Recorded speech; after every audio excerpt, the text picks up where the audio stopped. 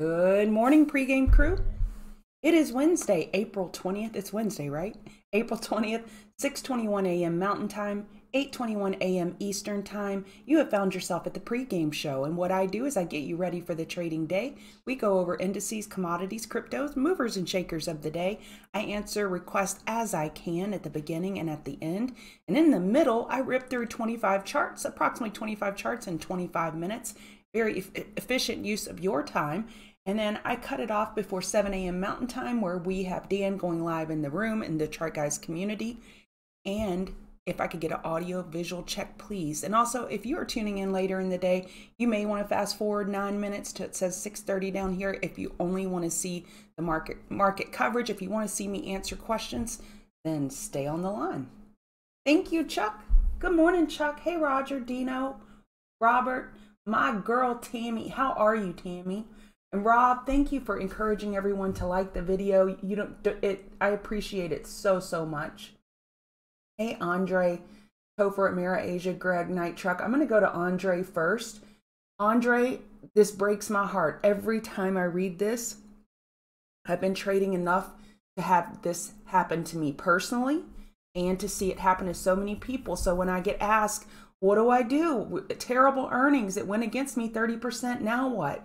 The decision time, and I hate to be the jerk who kicks you while you're down. The decision was before you bought it, not now. Now you're in hurt mode and it's hard to even make clear decisions. So if I'm looking at Netflix, I would say, okay, you're here. So again, I don't want to kick you while you're down. You're here right now. Okay, what's the low of the morning? 251.75. And you say, okay, if it drops below 250, I'm going to cut it.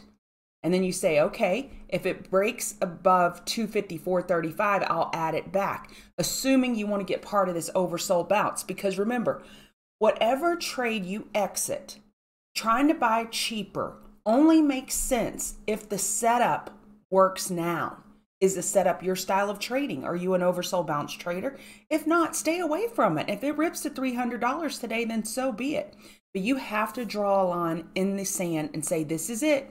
I have tolerated enough overnight. I tolerated too much, actually. And now I'm going to just cut my losses.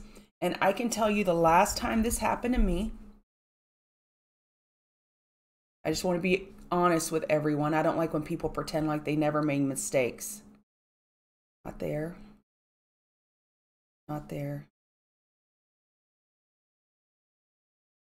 Here.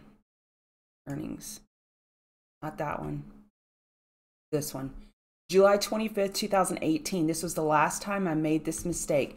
I bought Facebook in the after hours saying, gosh, it's beat up and Facebook's awesome. So here, it dropped 24%, so not as bad as Netflix. I sold it for a loss around 175, and I'm like, oh shoot, look, it went to 188. And then what happened? Went down to 123.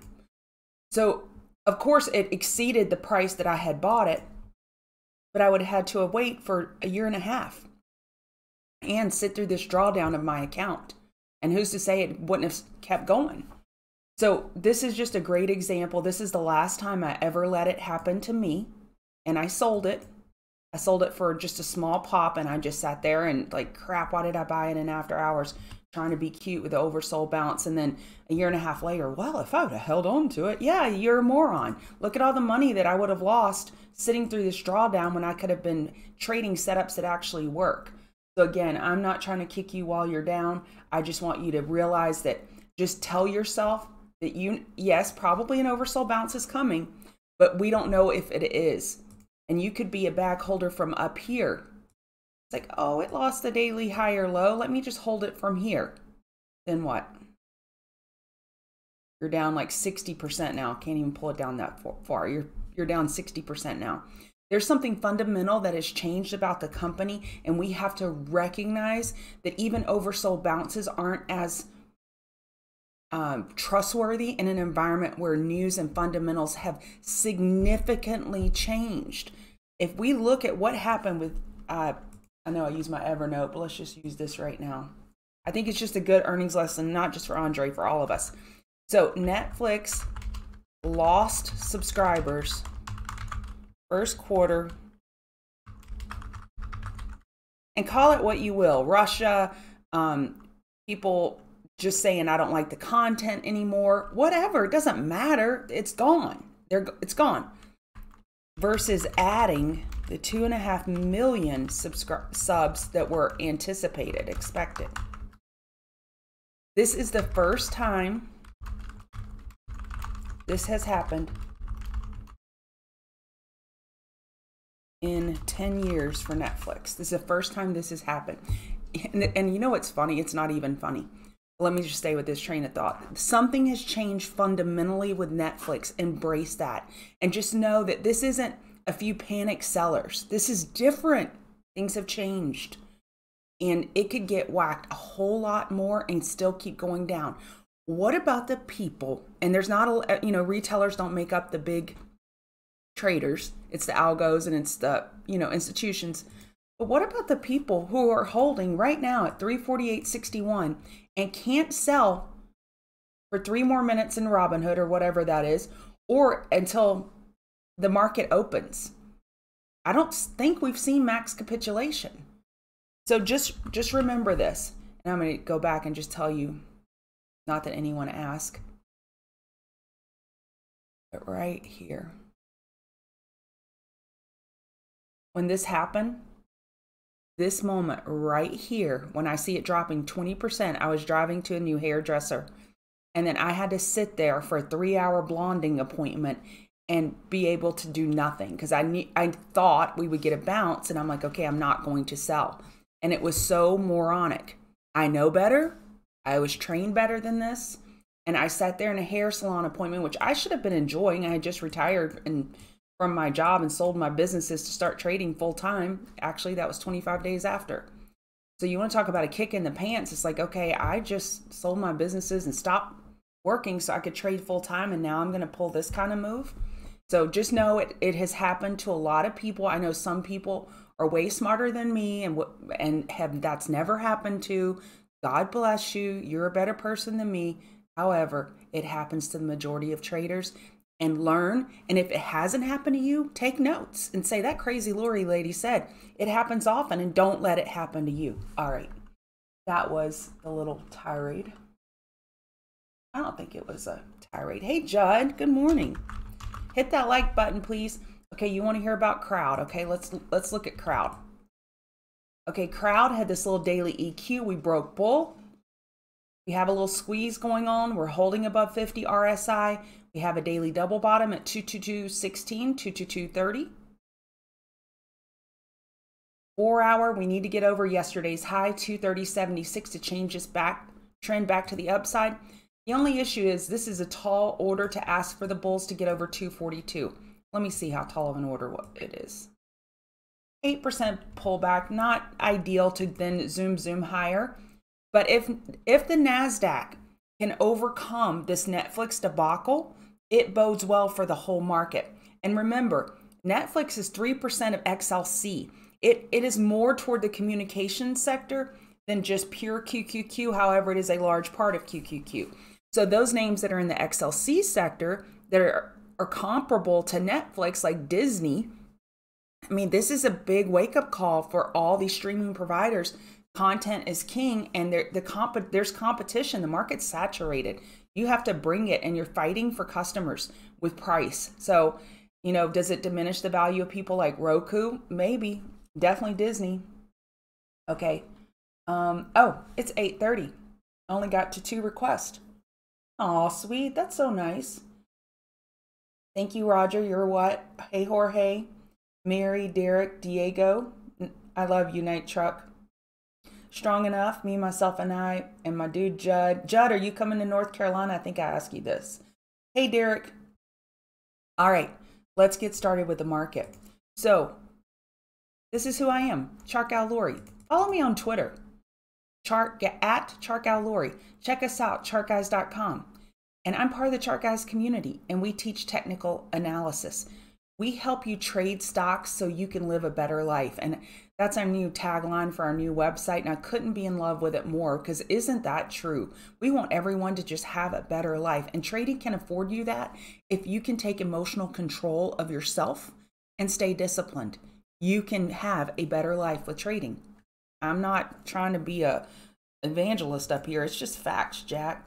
Okay, so what I do is I take notes. I already have my notes for the day, and I'm going to copy these over to the Chart Guys community once I'm done. Let's look at indices. Bing, bang, boom. We got another 4-hour higher high. So let's draw this out so you can see what the bulls have accomplished. 4-hour higher high, higher low, and now we've got, it stopped on me, but I can still do it. And then we got that higher high. Huge accomplishment for ES bulls. Something is different about ES and NASDAQ compared to RTY and Dow. Okay, so let me say it in layman's terms. Or non-futures terms. Something is different about SPY and QQQ that's a little bit more negative compared to IWM and the Dow, who have accomplished something that SPY and NASDAQ has not. RTY, IWM, and DIA, they got their daily trend changes. So now that locks in that low on the Dow, and they could have their weekly bull flag in play. It's a higher probability now. ES and NASDAQ, look, we got the higher high. Good job. We're not going to slight you, bulls. You got the higher high, but now you got to get the higher low, then the higher high to change the trend. Trend confirmations give you a lot more confidence in bulls versus V-shaped bounces from the low. Okay, so that's ES, NASDAQ, same thing. I'm trying to give you as big a picture as I can. I'll just draw this one, it's easier. Lower high, lower low, and we got the higher high. Okay, the only issue on this one, I wrote this in my notes, is that we're only getting a higher high with NASDAQ by $2. That is a problem. So we have 14296 and we've only hit 14298. If we can't get through 14300 decisively, we have a little bit of a problem. We've got a fly in the ointment. NASDAQ has to prove it. It carries much larger weight in our market than other names. So super important for NASDAQ to get follow through. And then if it were to get the follow through, we still need that higher low to get that convincing trend change and confirmation. And so Hang Seng was down 0.4. The DAX is up 1.1. So I don't know that we can ascertain a ton. I like to see them. I guess I never establish a benchmark for you. I like to see if they're greater than 2% green or less than 2% red, or greater than 2% red. That tells me a little bit something about correlations. When they're in the middle and mixed, it doesn't give me a lot of information. So RTY, unlike its buddy SPY and NASDAQ, lower high, higher low, higher high, trend confirmation. Dow, lower low, lower high, higher low, higher high, confirmation. And then let's look at the Dow. I'm feeling particularly zen today. It's kind of odd. So I've been pointing out this potential weekly bull flag on the Dow. It held at 34091, getting a candle close above, locking in this low of 34,000. The Dow has been outperforming the market. And look, we're over 50 RSI. Let's go look at RTY. RTY is not over 50 RSI on the weekly, but is on the daily. So let me make sure I give you the key levels. 14300, you should have that level on the Dow. No questions asked. You should have it. Support 14066. Good morning, Patrick. How are you? RTY, key support 2023, and the new key resistance is, let me clear all this out because we've been making hay while the sun's shining. 2049.60. 2049.60 is your new resistance. Dow resistance 35015. Okay, this is kind of significant for me. This is standing out. Okay, we have a double top here on Dow that we haven't gotten through, and we got a double top on the NASDAQ. Let's watch that. Make sure everybody behaves as they should and get over it with more confidence. And if you were looking at this 2 hours ago, congratulations, you were prepping. But if you were looking at it 2 hours ago, you could have possibly taken along on NASDAQ or ES as a potential laggard to YM and RTY. So when one of our Fab Four sisters, or one or two of them, accomplishes something the other two have not, you could possibly trade those other two as laggard bull moves. So you could have traded that on NASDAQ and scalped about 120 points. And on ES, I didn't do the calculation, but I like those laggard trades where you get that canary who takes the lead and, okay, well then somebody else did a bull break. Okay, Well, maybe I can do something with this information. US 10-year, I can't tell a lot about it. I like that it's red. Oh, and VIX, we're losing it. Yay, says the market bulls. So we had this daily uptrend on VIX. Higher high, higher low, higher high, higher low, lower high, lower low. That's what the market bulls want to see. We want to see this melt. What's that witch? It's like, I'm melting. What is that, Wizard of Oz? Whatever. We want to see this melt like the Wicked Witch of the East or whatever it is in Wizard of Oz. I need to read that book again. So we're breaking the support, but not by a lot yet. So this is something else that's concerning. So let's go to the T account. Not like that. Here. T account. If you're new here, this is kind of a more recent way of me explaining if I'm more bullish or bearish for the day. So bullish, I like what YM has done, and I like what RTY has done, and I like what VIX has done. Because the VIX is broken to a lower low. What's not good about that is the VIX has not really, we haven't had follow through. RTY, we got follow through, but now YM has a little bit of a double top. Okay, y'all know it. Let's just pretend like y'all know what that means. That y'all know what I'm trying to write. And NASDAQ has a double top. So the same things I like that are positive also have some drawbacks that we don't have follow through yet. We don't have follow through on the NASDAQ bull break. YM has more follow through on, let's go look at what level that is, sorry. Where are they double topping at?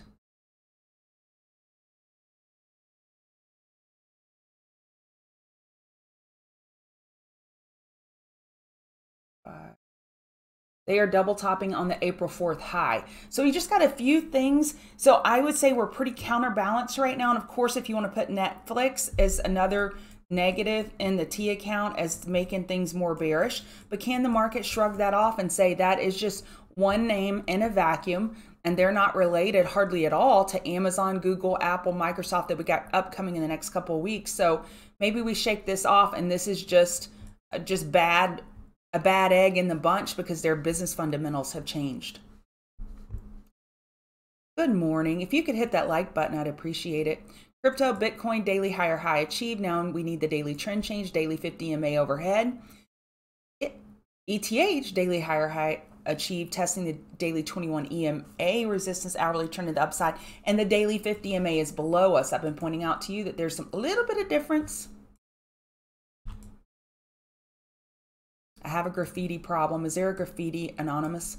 So we're testing the daily 50 MA on Bitcoin and Ethereum bounced from it. So Ethereum is definitely stronger than Bitcoin, but we need the higher low, higher high. Bitcoin, we need the higher low, higher high. We need trend confirmations. I'm just going to say TC. We need trend confirmations on NASDAQ, ES, Ethereum, and Bitcoin. Okay, gold. Let me look at my notes. Actually, I want to go back up here. And this kind of goes back to how I started the morning talking about the Netflix and drawdowns.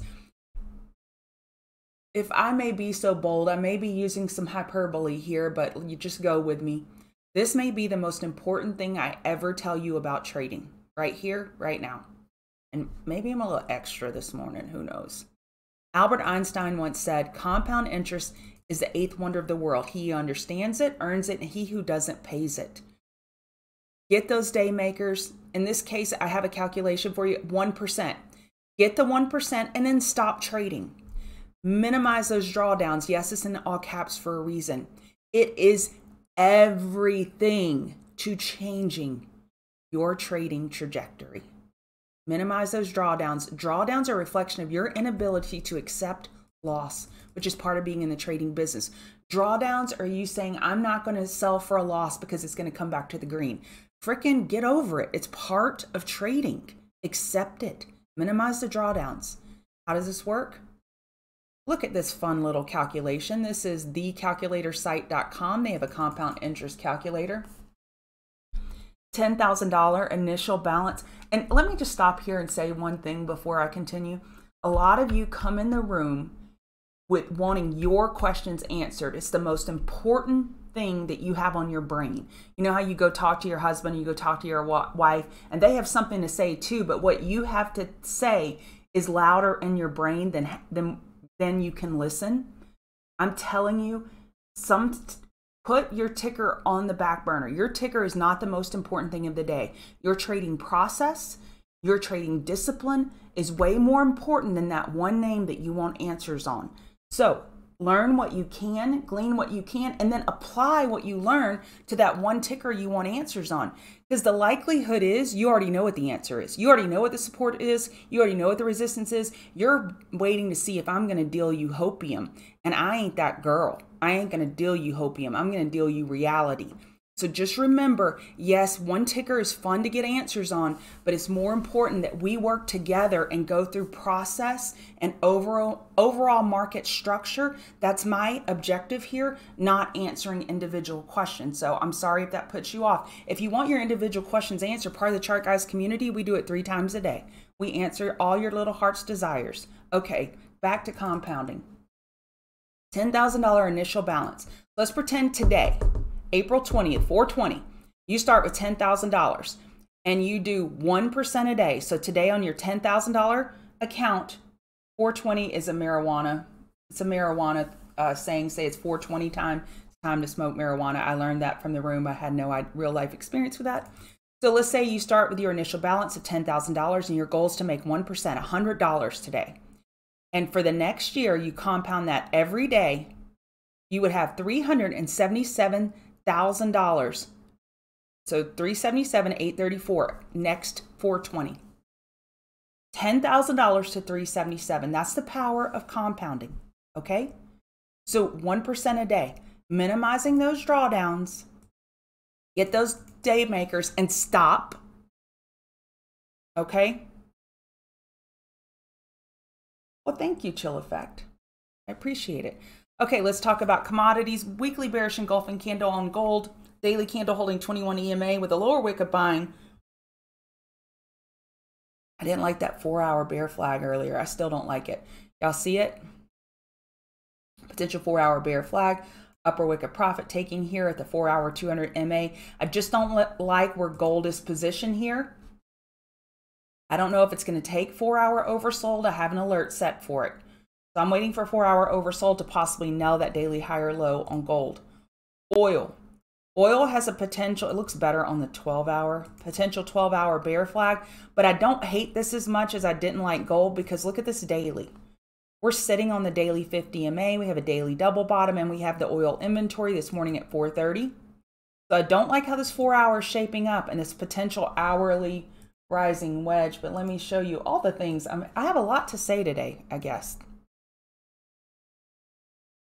So on oil, just having fun with fib probabilities, oil inventory scenarios, push down price and hold that 101.50 support and just kind of hang out there. Push down price, yet finish over 103 to save the daily bull flag probabilities. Bulls could push up quickly only to set a 4-hour lower high near 105, establishing equilibrium. Or bulls rip faces off and hit 200, lower probability. But what I'm looking at is we have this rising wedge, and I just don't see a scenario where this is going to resolve before 10:30 Eastern. I feel like we're going to get more clarity, and some aggressive bears will be looking to top fish up here.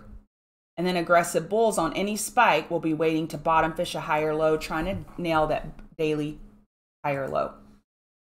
Nat gas. Nat gas, weekly candle's not ideal for bulls at the moment. There's still time to save it. Daily double bottom as bulls stand tall on that daily 8 EMA, 4-hour EQ. Need to get over 735. This is just standing out to me. Look at them. They're just standing tall with lower wicks on the daily 8 EMA saying, you can't touch me. And we just got a 4-hour bull break without a lot of follow through. Not very encouraging for the bulls. So if I were wanting a position in nat gas, I would be bottom fishing the 705 on a pullback, looking to see that 4-hour higher low last. Okay, we did our commodities. Apple. Okay, Apple looks a little better than when I looked at it this morning. Here's the fly in the ointment for Apple. We're sitting near the golden pocket. We got to go clear 17127. or it's going to be hard for these market bulls, which they're not getting follow through now because NASDAQ is not over 14300. And I think it's primarily due, of course, Netflix is a pain in the butt for QQQ bulls, but Apple is the problem. Apple has a big hurdle. This is the problem, this candle. When they gave everything up last Thursday on that bearish engulfing, and now bulls got to go take that out in one fell swoop. It's just the probability, odds don't favor it. They could do it, but odds don't favor it. Odds favor a lower high, get that higher low, then go take it out. So for me, I think Apple may hold up this little fun rally. So if we're going to update the T account, and if y'all don't like this analogy, give me another one. Give me something better and I'll use it. So if we're talking about a bullish day versus a bearish day, Apple is one of my #1 problems over here on the bearish side, then NQ double top, YM double top, and VIX double bottom. That's what's on the bearish side. And on the bullish side, I could say RTY got a daily trend change, YM got a daily trend change, blah, blah, blah. It's just like I'm not feeling the conviction this morning. It is what it is. Okay, they need to get some moxie and get over 170, then 171.27. Baba, I stole this from Dan. I wasn't looking at it. Great chart set up, Baba.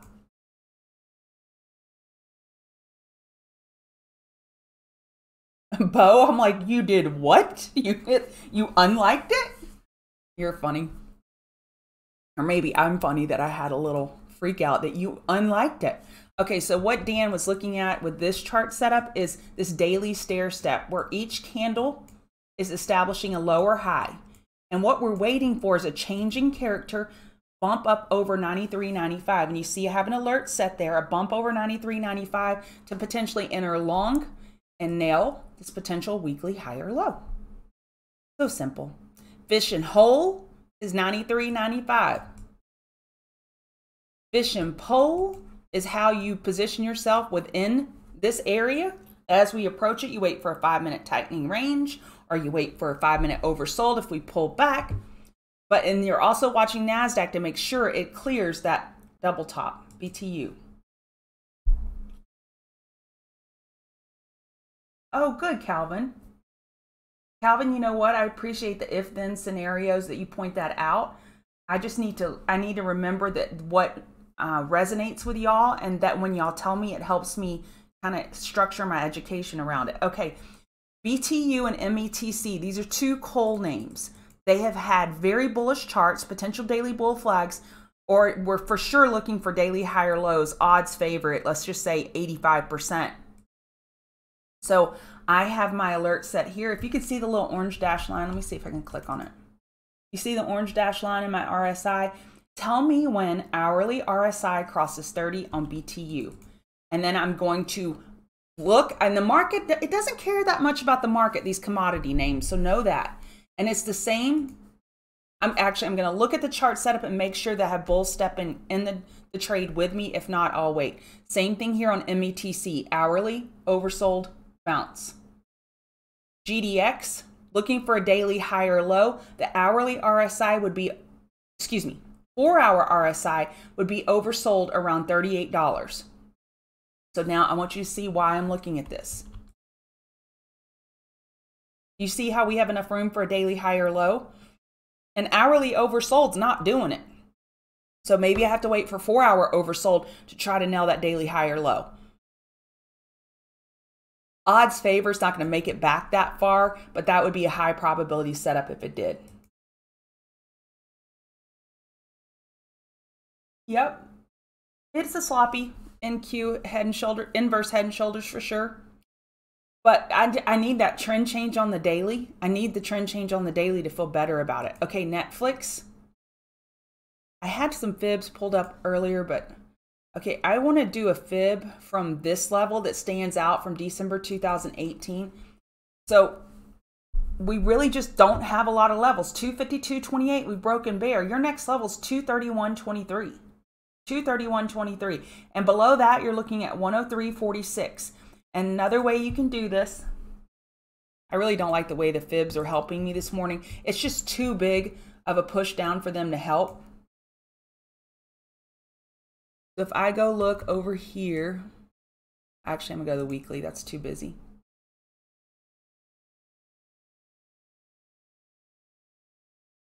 Okay. Sorry, y'all just look away for a second. Look away. So we've broken through that low. Yeah, that's it. 250, 231.23. That's all you got. I can make up all other kinds of numbers. I can draw a pitchfork. I can draw an itchy cloud. I can draw all kinds of crap for you. But 231 is all you got below. Things have fundamentally changed. So remember that.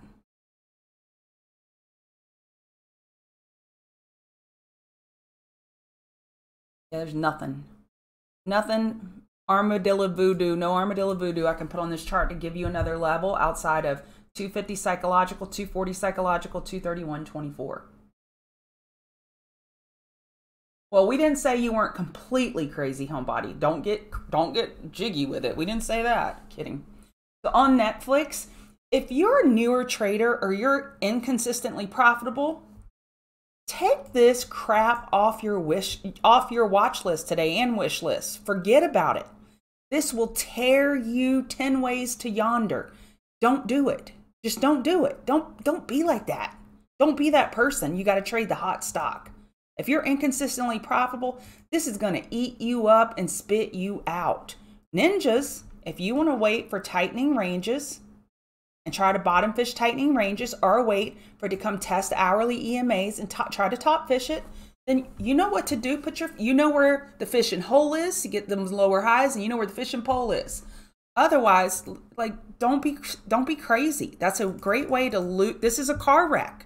Do not stare at the carnage. 3-day rule. NTNX. Potential 15-minute back burner setup. I didn't put it on my list over here. NTNX. This had a nice run yesterday. NTNX looks like an hourly bull flag. I would like the first 15-minute oversold on this one. 5-minute oversold, I would evaluate, but doesn't mean I necessarily take it.